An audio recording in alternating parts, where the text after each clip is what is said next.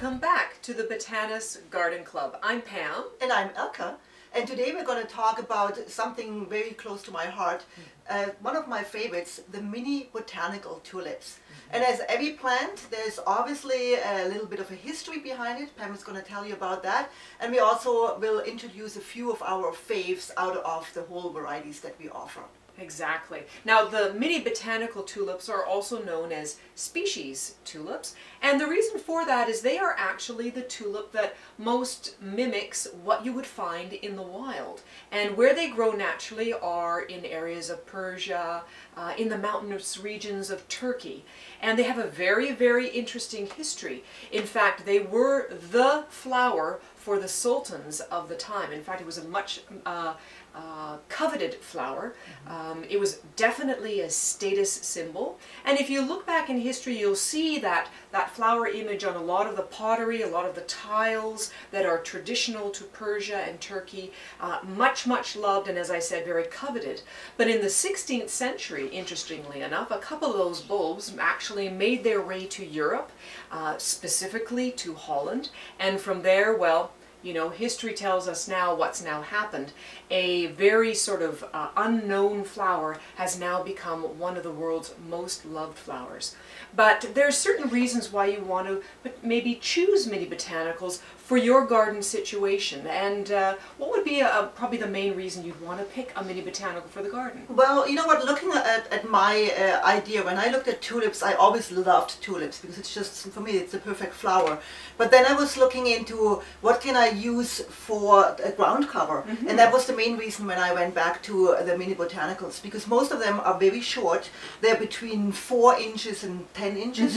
When you use them, you don't just have like 4 or 5 in a pot, because you don't focus just on a single flower or on the hybridizing of it. You focus on more like the mass that is. So I would definitely recommend them to have like 10 or 20 or even 30 in one space, because it really will fill in the spot, but not just in a green matter like an ivy or something that is really taking over your space, but something that blooms, and that's not so common in ground covers. Right, and they do naturalize quite well and make these beautiful little clumps. And we should point out as well, if you've never actually received and grown Mini Botanical tulips, you will be surprised by the size. And we've got some here, and they're just like the cutest little, I just love it. They're like little miniature tulips. Like if you look at, here's a traditional tulip bulb, quite large, a couple of inches across, and here you have this beautiful little Mini Botanical. They're nice and hard. They're just an interesting, they almost remind me of an iris bulb. They're very similar to that.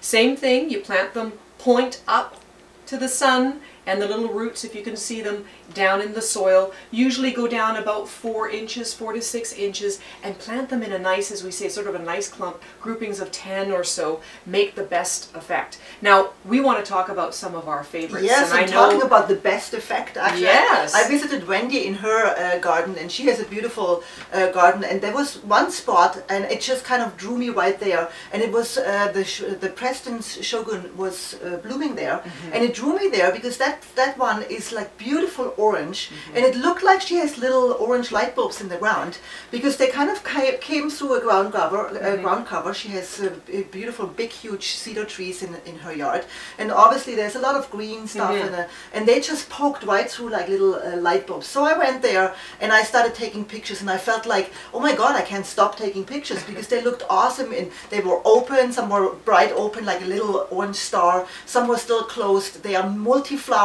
and the best part is actually that they basically grow not just in our area where it's pretty warm, but also 3 to 8. I mean, that is zone 3 to 8. Yes, and they really do, as you said, because of the color and the multicolor, they really command your attention. Which brings us to an interesting little fact, that the Preston's Shogun, Shogun in Japanese means general, as in Army general. So if you keep that in mind, something that's really going to command your attention, that shogun, that general, is going to really pull some focus in your garden, and I guarantee you won't be disappointed with it. Absolutely, and that one is a little bit taller than the other ones. It's about 10 inches, so that probably helped. There's little short flower coming through the greenery, so if you have 10 inches kind of winding through and then open up like these little orange umbrellas. Just beautiful. Well, I am very partial to one called Pulchella Chinese Coral. Now, don't let the name fool you in terms of coral. You might think, oh, an apricot color or something along that. No, it's, hello, purple. My favorite color, as you all know, pink purple. I'm kind of that kind of a gal. And I love this one because it is an unexpected color. It's not one you often find in the Mini Botanical range. Usually they're yellows or the oranges, which are all beautiful. This is a real standout because it is purple. Like the Persian Shogun, it's also a multi-flowering one, so you're going to get multiple blooms per stem. It grows a little shorter, about 6 inches or so, but for best effect, absolutely plant them in groups of 10 or more in nice little clumps. After a number of seasons, you're definitely going to notice that they begin to naturalize, not spread, not multiply like weeds, you know, but they do spread, and they are wonderful. And we should point out as well, if you are an urban gardener and you're looking for something to make a real show in a container, the Mini Botanical Tulips are really a wonderful choice. They're early to mid-blooming. They don't grow very tall, so they're perfect for those container situations. I remember it was a few years ago I had the Desistemon tarda, which is my next one. It's a beautiful yellow with white edge. Actually, you see it right here in the picture. That's right. And I dressed myself just to kind of match my favorite flower. And I had it in my backyard. I have a huge terracotta container, and there's actually a fig tree in there.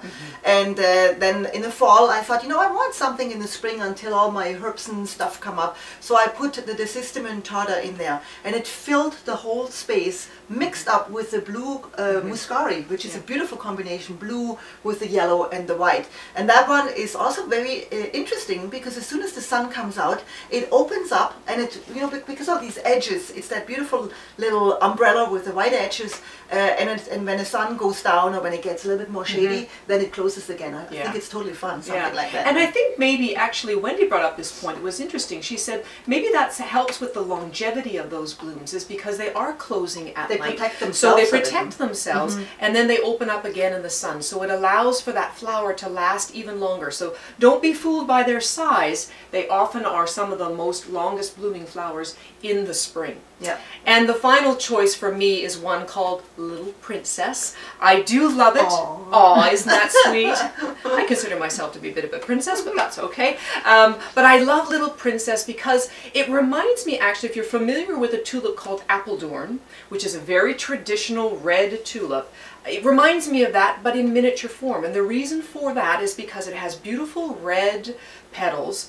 In the center, there's this bright yellow ring, and then right at the very, very heart, it's very dark purple, almost black. So you get this multicolored, beautiful flower that is a real show-off. And even though it's called Little Princess, she does have a bit of an ego. And so I would put her in a very prominent spot, again, maybe in a container raised up a little bit, so when it does open up and you see those beautiful colors, you'll be able to enjoy its magnificence.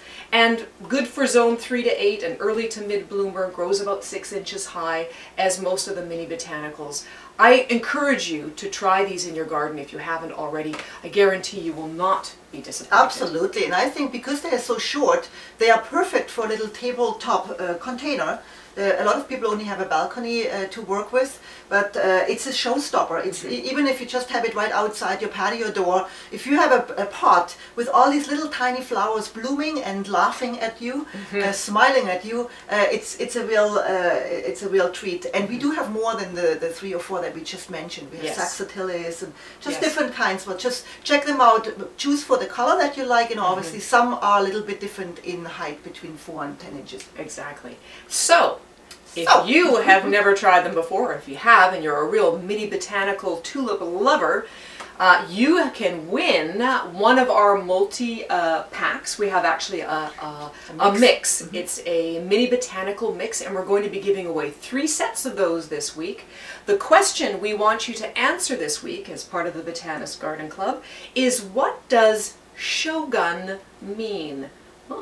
Now, if you were watching earlier and really listening, you know the answer to that question. If not, you're going to have to spool back a little bit, watch it again. Send that answer to gardenclub@botanus.com. And tomorrow we will do that draw, and we will be sending out right away, just in time for fall planting, 3 sets of those mini botanical mixes for 3 people to try in their gardens. And who knows, it could be going to Nova Scotia or Prince Edward Island or Ontario or Saskatchewan. Or anywhere. Who knows? We have viewers from all across the country. So please do enter the draw, and we look forward to announcing those winners soon. In the meantime, I sure hope you're having a wonderful fall season. We sure are. Absolutely, I love fall. I love fall too. Until next week, happy gardening to you all, and have a lot of fun out in the garden. Thanks for watching so much. Bye-bye. Bye-bye.